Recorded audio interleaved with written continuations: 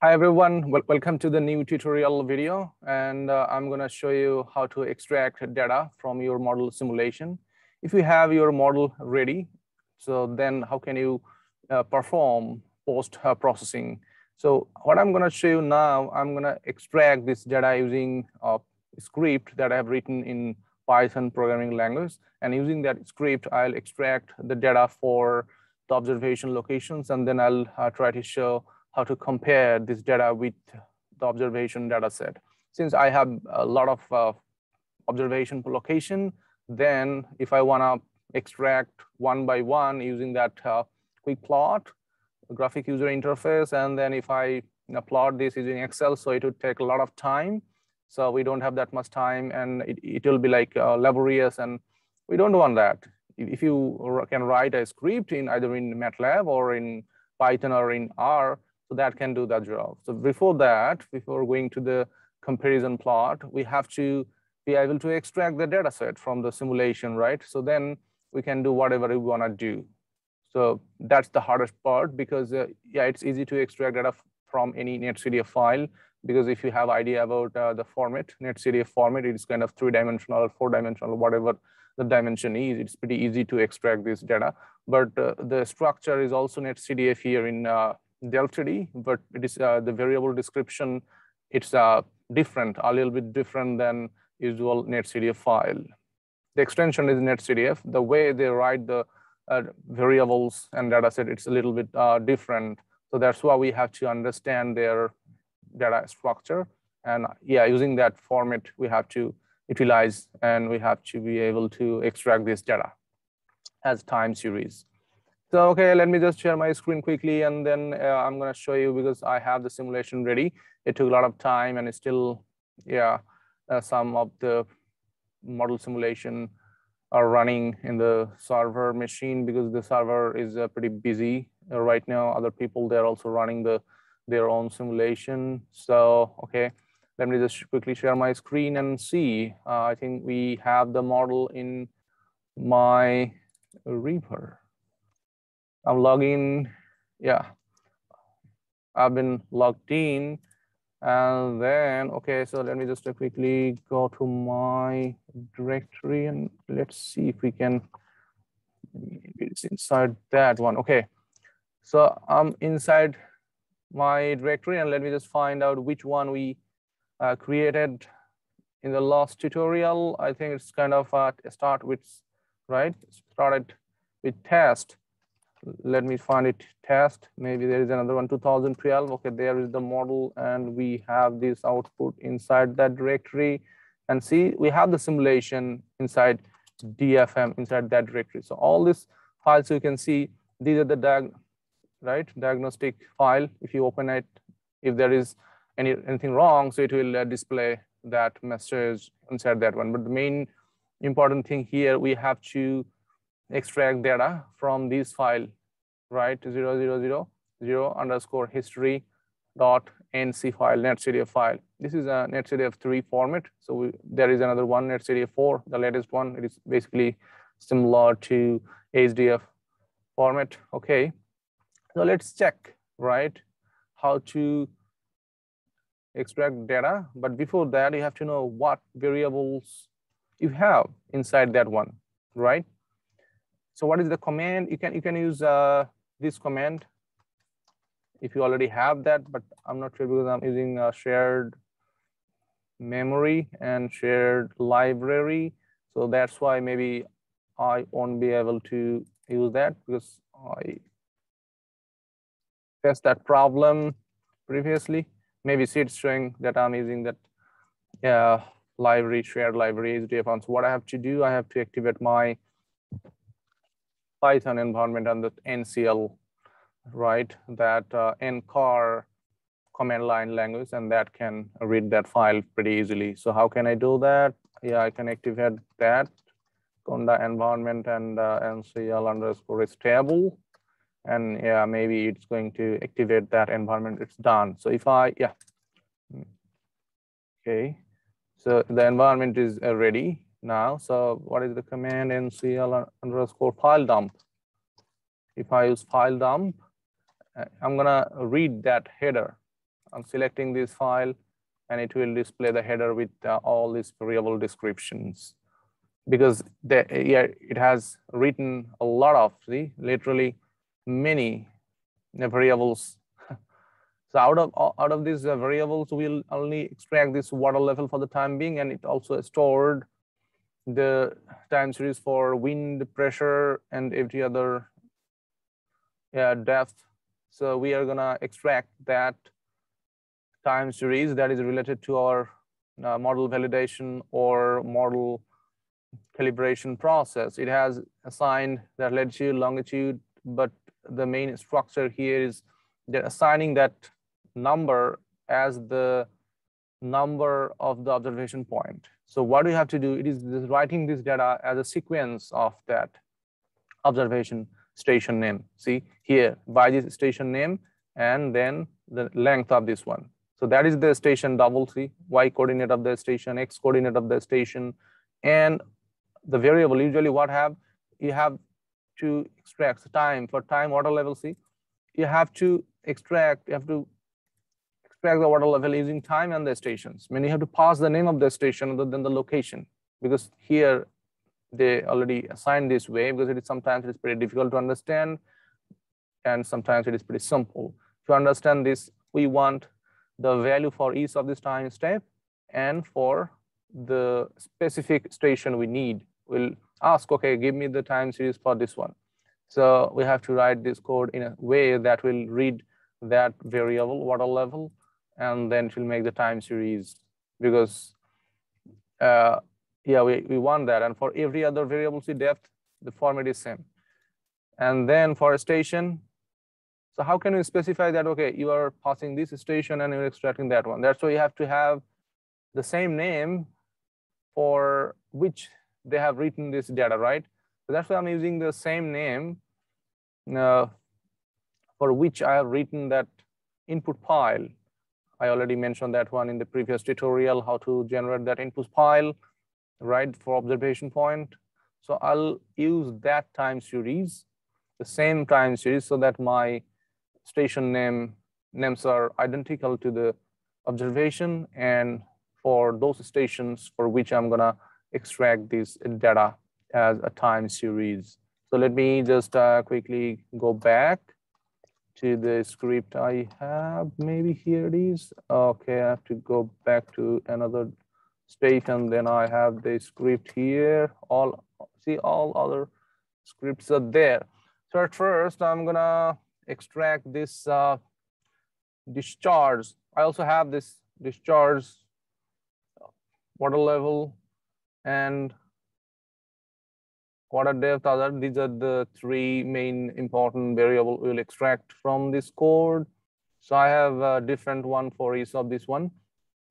So I'm gonna extract this discharge time series first using this script. Okay, so what do you have to do? This is for 2012. I made it separately. Okay, so what I'm going to do, I'm just trying to import this libraries, required libraries, Delft3D-FM, and here is I have to specify the path of this output directory. So this is this should be test. Okay, test. This should be test. I'm assigning this. Okay, it will check if this directory exists, or it will generate one. So the 2012 discharge TS, and that I'm gonna put it as 08, and it should be 17. Okay, it's pretty, yeah, the previous one was just 1 month ago. And then I'm specifying this year, simulation start time, because I already mentioned that one, right? 2012 and 15th of August, we are assigning this one. And here is the location of the history file, where we have that history file. We have to specify that one. So where it is, you have to find that one this way, test. It will start with T. This one, go inside, test, and then go inside, and then inside this one, you have this location. So just click and copy, and then you can, because the name is the same, So you can copy and replace up to this part. The name is same, it's there. And what you have to do, you have to specify the location of the observation, right? So the location of the observation, and the observation point, these are located one step back. So here it is. The location of this file usually located one step back here. Delft3D-FM observation. See this file. I'm specifying this file. Basically, it is not. It is basically this file, longitude, latitude, and the station name. So that's why I'm asking that query. Okay, give me the station time series for this one, because it stored this data in this sequential form, first, second, third. If you specify this name, it will calculate the index, and then based on that index, it will create that time series. So that's the algorithm I can tell you. And then, okay, I'm passing that discharge location here. I'm asking, okay, if you want to extract all of them, I have another code. It will give you the time series for all of them. But if you need any specific point, 1, 2, or some of them, so then what do you need to do? You have to specify another list. So I have this list, validation station 2012 and USGS. It's under Q, okay, flow rate. So here it is. I'm gonna show you that locations, validation station 2012 Q, and inside that one, I have that list. I'm asking, okay, I have the observation for many, but I don't need that. Just to give me for these stations, okay? I don't need data for each of them, so I only need data for these stations. If I wanna open this way using like a CSV file, you can understand what it is showing here. See this one, and this one. I need only this one, and this one. That is the site number, right? So it already has that site number as a string, okay? And then what it will give you, it will give you a time series inside that directory, right? Inside that directory. And I'm calling, okay, use this index, that index, and out of this one, generate the time series, okay? I'm saving this file, and it will also plot, at the same time, it will also plot. Here I am, and then that is script. Maybe it is 3D extraction Q, right? Q, extraction discharge, okay, and 2012. If I hit enter, then it will try to extract, okay? Let me just quickly show you what it is doing. Maybe, yeah, it will show you that plot, yeah, on different window. So that's why I need to share my separate window as well. See, it started. I don't know if you just see that. Maybe started. See, it is. If you saw that previously, yeah, I'm sharing another window, another monitor, so that you can easily see that it is extracting for that number, and it's plotting, and it's showing, okay, these are the time series. Yeah, maybe hopefully you saw that. So I'm switching again to this window, and then we have that, okay, by this name, test 2012, by this name, okay, find that test 2012, this one. I have this time series, and let's check what it is giving us. So this one, see, it is giving us this time. At the beginning, there is nothing, because it is giving 5-minute interval. Then it has the flow, because previously, that's why we need the spin up time for this model. Because if you run the model for a long time, then at the very beginning of the storm or very beginning of the simulation time, it will just assume that, okay, my initial condition is 0. So there is no flow, everything, the land and the soil, it should be dry. and then there will be rainfall and it will be wet, and then it will start calculating, and then it will start flowing the runoff, and then there will be a flow rate. So see, after 15 days, and there is a flow, and then it started to generate that one, this flow, and then see we have this data for up to 15th of September. Okay, so that's that. This is how we can even extract data for flow rate. And if I want to extract data for time series of water level, so let me check. I'm gonna extract this data for a station that has a significant number, not that big, because if I want to extract data for high water mark, it will take a lot of time. Yeah, I'm gonna show you then the comparison plot. So it is high water mark, NOAA station, USGS. So I'm gonna extract, see, for USGS, okay? So let me show you that. This one, so what I have to do, because these files are totally different, so test, I'm specifying again, renaming that one, test underscore 2012 rainfall USGS. Okay. And then today's date. And then what I have to do, I have to specify, I have to change the name. The file is located in different directory, so I have to change the same directory where the history file is located using this one. I have to modify that one. Okay.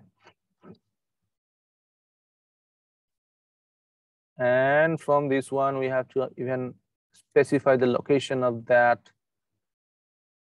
observation file, right? So it should be this one. And then see the validation stations 2012 and USGS. So let me just quickly show you where it is and what are the files. Validation station 2012 and USGS. I'm extracting data for this one. So out of many, I'm asking, okay, give me the time series for these IDs. For these IDs, okay? So it will give me this ID and it will generate by this name, rainfall, TS, USGS, and today's date. I'm gonna save that. So it is extraction water level, okay?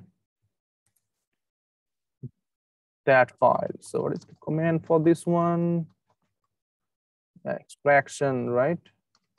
Maybe 30 and then extraction water level or extraction what? Extraction, which script? Extraction flow rate 2012 USGS. This one extraction USGS, okay? And then rainfall. This will give you rainfall, but we need water level. This will give you rainfall. I don't want rainfall, okay?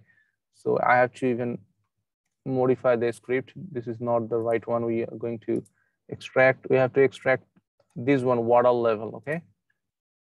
This water level test, and then this water level TS,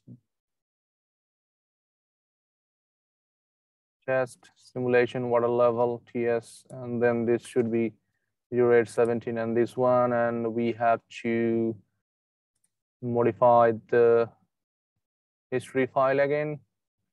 I'm copying and pasting the history file here, same name, and then I'm gonna just modify this location as well. Okay, up to this location. So this should be located here up to this points.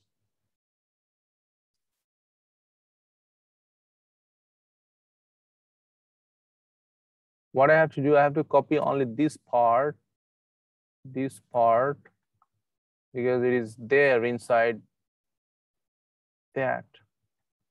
Yeah, everything is set up. Then I already mentioned that USGS water level, and then it will save inside this directory.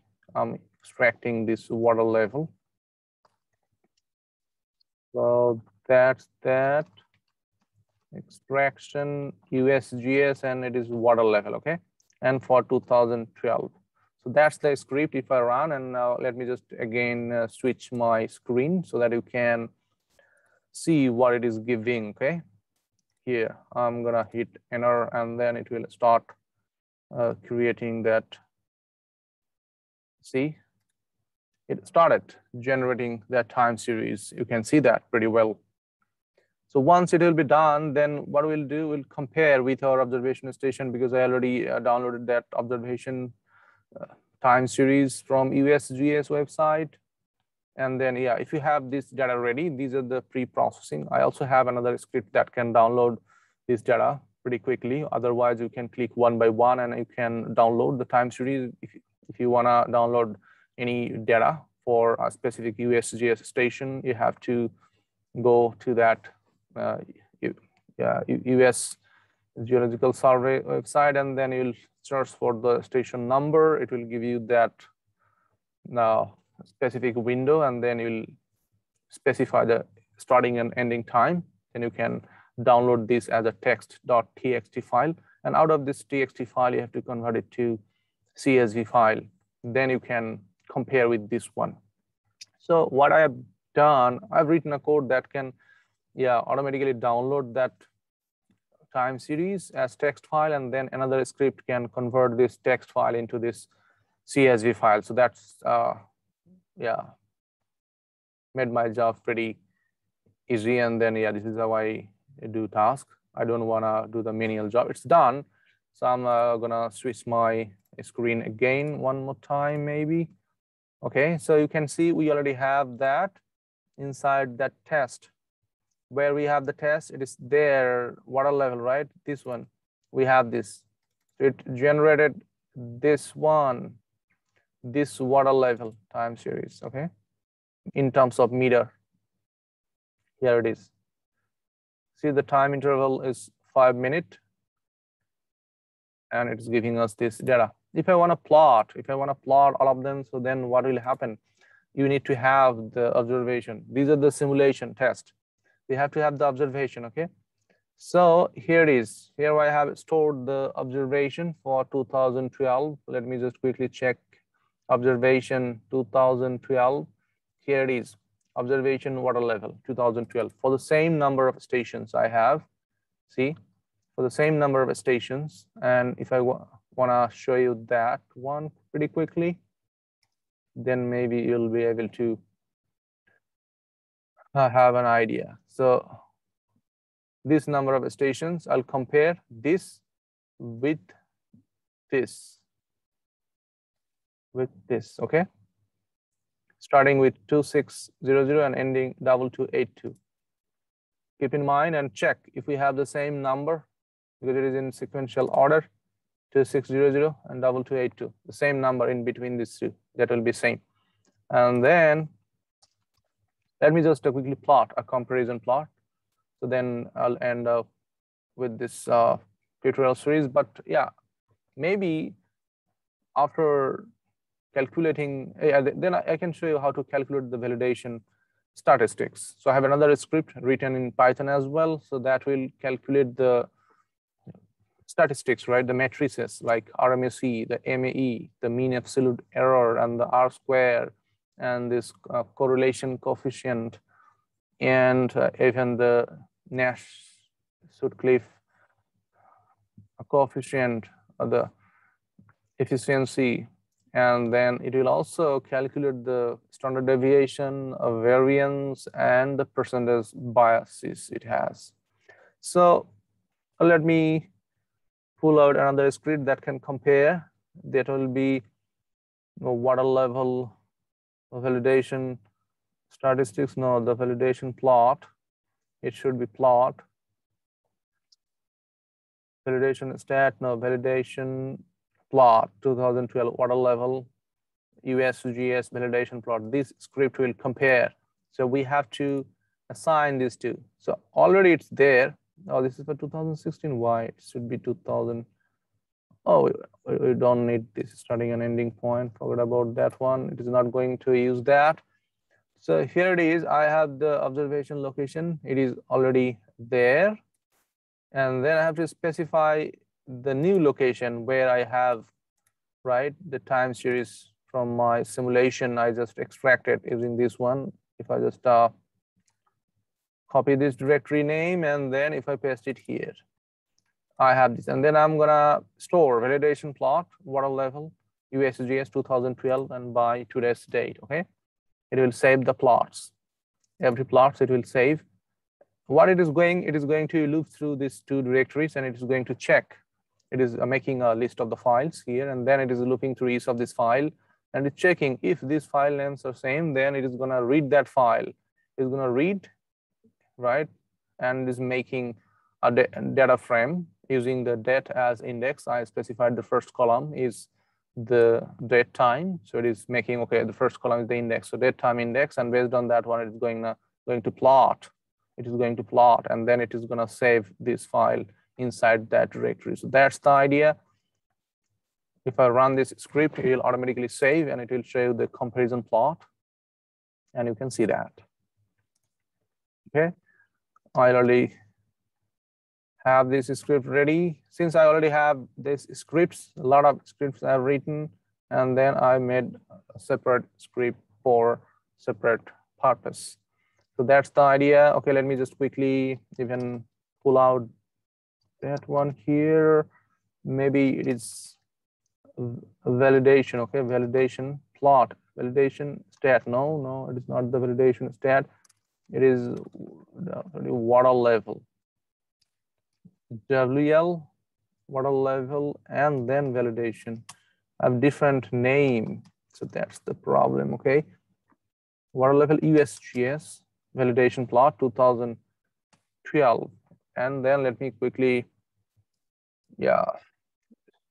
switch my window again so that you can see what it is generating and showing you that plot. So if I hit enter, you'll see the comparison plot. If the file names are okay, then you will quickly see that. See, it started for the first one. We don't have that simulation, so that's why we have a big difference. And then if you know, okay, we have this, still see this observation is not complete. We have part of the observation, but the model simulation is okay. Still for this point, it's same. We have observation up to this one, but during the storm, there is no observation. And then here, simulation is the red one, and the blue one is the observation, right? So here, the model is catching the peak, and still we have some datum difference. So we have to correct this datum, right? We have to solve that. So here comes in the calibration processes. So you have to take time. You have to spend a lot of time to correct the bed level. Means if there is any blockage on the way of the water, then you have to correct that. If there is any necessary correction, like the roughness is the most sensitive, you have to correct the roughness as well. And then if you have any other issues, like you have to take care of the breezes, and then you have to take care of the levees as well. If your mesh, see here, it is pretty quickly showing. And then see, these are the stations where performance is better, but we don't know by only looking at it. Okay, you have to calculate, you have to be able to calculate the statistics. Then you can make sure, okay, that is the model performance. I can move forward, or I have to modify this parameter or that parameter. For most of the cases, for any hydrodynamic model, what we do, the most sensitive parameter is the roughness, space varying roughness. That's why we use that one using land use information. So we use that. So what we have to do, we have to change it. And we haven't used the loss factor because we are running this model with rainfall, right? So we haven't used that loss factor because this model doesn't have that loss factor. That's why, see, the simulation is higher than the observation. Always see the red one, it is the simulation. So we have to use the loss. There is no loss for the water, but what actually happens if there is any rainfall or precipitation, then when it falls on the ground, then what happens? See, then some of the rainfall, it gets lost, right? By either by evapotranspiration or by deep percolation, right? Some of the water, they just flow through the pore spaces of the soil, and then they just flow as groundwater flow and contribute to the mainstream. And some of them are part of the precipitation. They just flow directly vertical direction, and then they go to the deeper layer of the soil called deep percolation. And some of them, they just evaporate due to the sunlight and radiation, heat radiation, right? Due to the temperature and other wind effect. So because of this, some of them just they get lost. So what will be the effective value of the precipitation that is called effective rainfall or precipitation? So from this effective precipitation, so if you want to reduce that number, the losses, you have to use a loss factor, right? But this loss factor, that varies from time to time. During the day, during, in the early morning it will be different, and in the middle of the day it will be different, right? And at night it will be also different. So you have to be able to take care of this one. But for any modeling, we don't use that seasonal, means we don't use that variation day and night and morning and evening. We use either a monthly factor or daily factor. That's the different one. So you have to be able to calculate that statistics. So, okay, let me just show you how to even calculate that statistics. For calculating that statistics, you need to have the data, right, in the same format, because it will calculate the RMSE, MSE, and MAE, everything, but you need to have the same length in terms of time interval, because my observation, let me just show you what is the time interval for the observation. So I have the observation because I have different sources of observations, right? So I have different interval. For flow rate, I have 30-minute interval, and for water level, see, for water level, I have 15 minutes. So that's why your simulation data should be in the same order. But see, it is 1 hour, not 15 minutes. It is 1 hour we downloaded for this one. It's 1 hour. So my data should be in the same time interval, and the starting time and ending time should be same. Then the number of data will be the same. Then what it will do, it will even make difference between these two, and then it will calculate. Okay, so let me just quickly convert from minute to hourly series. I also have another script that can convert that one. So if you have that, it takes, it took a lot of time to write all this thing. I spent a lot of time to prepare, then now it's happening pretty quickly within a minute, right? But it took days after days to write and test the scripts and understanding the data structure. So this is a new level of learning. You can do that. So let me just find how to convert that one. How to convert that one. And if you want to plot, okay, just let me quickly show you another plot using this script. This script will plot the precipitation on the top, and then it will even compare the discharge, means the hydrograph. Okay, so if I want to run that one, this is from the previous data set, so you'll have idea, because you have to do all of them. And then I'm again switching my screen this way. You'll see that what it is giving us, it will give you. So sometimes you need to plot this way.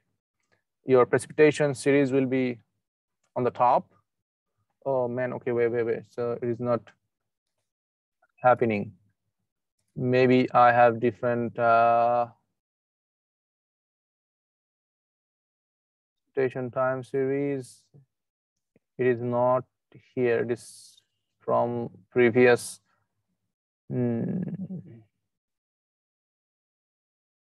Change the location pretty quickly. It will be this one. Wait. Because I changed these files from my home directory to this directory. So that's the problem, because we were out of the storage. And then, okay, I'm gonna change this to, maybe this is gonna happen now. You didn't see that, but no problem. You can see the plot. If it works, maybe it is still, it is not gonna work. And let me quickly show you what I'm doing basically here. I need to specify the directories to plot. So that is the directory where I have written twice. And then, yeah, same thing for this one as well. I have to remove this one. I repeated that name of the directory. Okay, so I have specified the precipitation time series and the simulation, and I have the USGS. So I'm going to show you only that type of plot, right? Sometimes you need to plot this way. Let me show you this time if it's going to happen. Maybe, yeah, it's plotting. Okay, let's see. It is combining them together, and it's trying to show you this way. See, precipitation at the top, and you can see where you have the rainfall, and then you have the storm, and then you have the peak flow rate or discharge. See the peak here. The peak is here, right? And then you have huge amount of precipitation. So this is kind of plot you need sometimes for publication purpose or for any representation. So all of this hydrologic. So this is the observation. Observation is very low compared to this simulation. Simulation is pretty high because we haven't used the loss factor, because our precipitation, all of the precipitation, they're just making that runoff, and it is contributing to the stream and flowing as stream flow or river flow. So that's why we have to take care of that one. So this is the way to compare the observation with the simulation. And then if there is any discrepancy, and definitely we have, so you have to take care of that. That is called calibration. So while calibrating our model, we have to fix the model parameter to match this simulation with the observation. So I'm done with that one. So that was the thing I was trying to show you. And next, the next thing I'm going to show you that how to calculate that validation statistics or metrics, right? And here is the code. Using that one, I can even, yeah, Delft3D-FM wind sensor.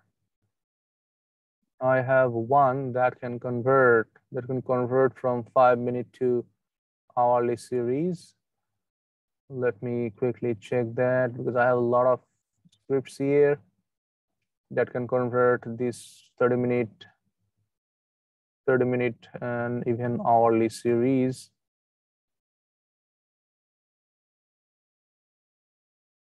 I already converted that one.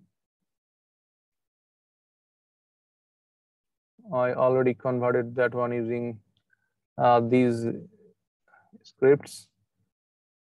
So here it is. Yeah, I have this any script because I don't want to change the name of the directory again. So that's why I was looking for the specific one. I make separate one. So here, right, that can even change. This script can change from 5-minute to, yeah, it will read all these directories and then it will convert to the time series that we need. But for this one, here it is. If you have the same time interval, okay, I'm not gonna show you that.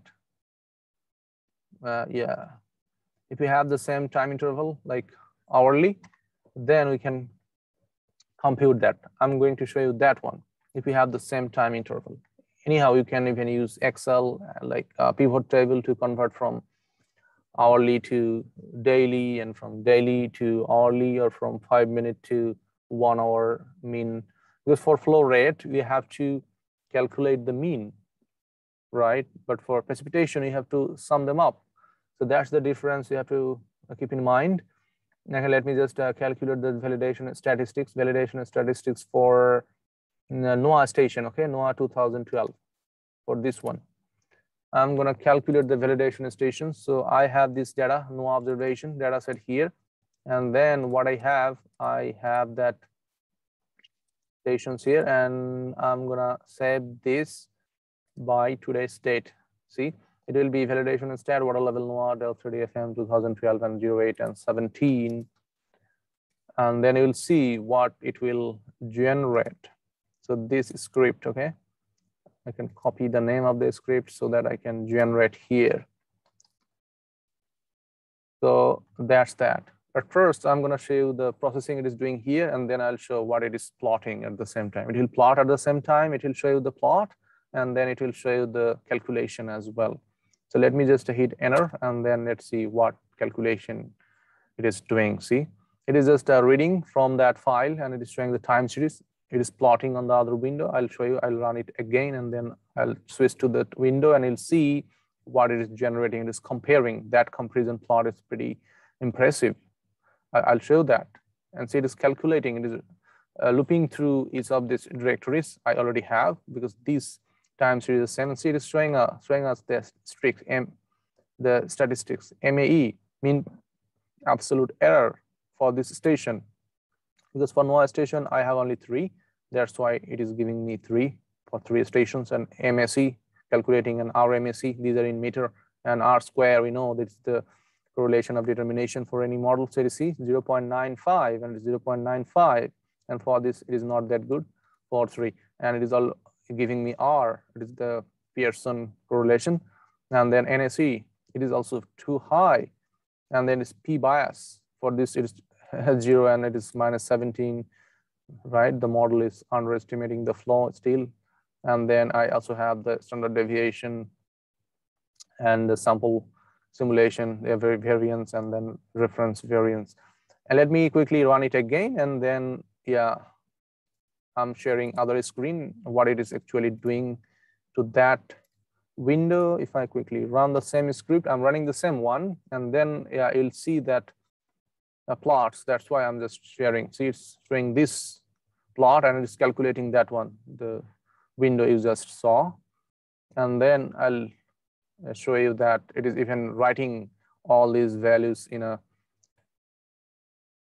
CSV format. It is giving me that output as well. Okay, it's done. It's done. So it is giving me a CSV file where by today's date. And let me check you that, and let me show you that one. So it should be val, right? It should be val validation statistics, and by today's date 0, it should be 808. Where is the 08? This one. See the date time for today's date. File generation time is this one. And if I open, yeah, it's giving me that plot as well. I'm saving the plot. So that's the plot I'm saving. And here, I'm saving the plots here and 3. I have 3. And then I'm writing this statistics as CSV file because I need that ultimately, right? That is the display. It is displaying and printing. But here, I have all of them here. You can see it is in a sequential order. So for doing this, you had to write some specific code that can generate this one. Yeah, you can do that. Everything you can do that. So what I have already demonstrated here in this tutorial from the beginning to this tutorial series, maybe this is the last one I can do. Then I'll start another series on the Holland wind model, because that wind model is very important for any storm surge modeling. Okay. So what we have done so far, we described what are the objectives of this tutorial. Then we started generating the input files. And then we already demonstrated how to create the mesh, right? Mesh generation is the main part of this tutorial, and it takes a lot of time. I did most of the processes outside of this video series. That's why it took time, but you can't even imagine that how much time I spent on that. And then I tested that mesh, if it works really or not, and then it's working.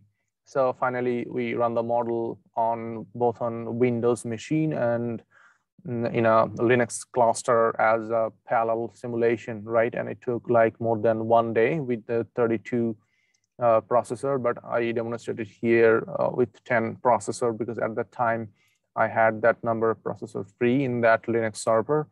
So that's that. And then today I demonstrated how to extract this time series from the simulation. If you have any code in Python or MATLAB that can do the job for you. And then I already demonstrated, right, just a few minutes ago, how to compare this observation with the simulation time series. And then finally, I demonstrated how to calculate that validation or calibration statistics or the matrices that we need to test the model performance. So this is how you can easily calculate. And then if you are not satisfied with the model performance, because we know the model performance is acceptable if the R value is more than 0.6, but here the R is 0.97. That means for some stations, especially for 2012 and at the downstream, the model performance is pretty good because this is located on the ocean, right? So when you are just moving forward to the land and close to the shore, then the performance is getting better rated. So that's why you have to change some parameter. That is the research we are doing here. We're just trying to combine, trying to couple the hydrologic part of the module and then hydrodynamic if the performance is better. So the model has to be able to capture all these processes, all these coastal processes, including these hydrologic processes with this hydrodynamic processes, right? And we are going to use all these flood drivers to test the compounding effect of any storm surge, right? So that's the main idea. So I'm going to finish here. If you have any comment or any suggestion, you can put it in the comment box, and then I'll let you know if you have any problem, or yeah, I'll learn new things. See, every day I'm showing, and then I'm having a little bit problem with different things. Then I'm quickly understanding what is going on. Then I'm trying to solve it.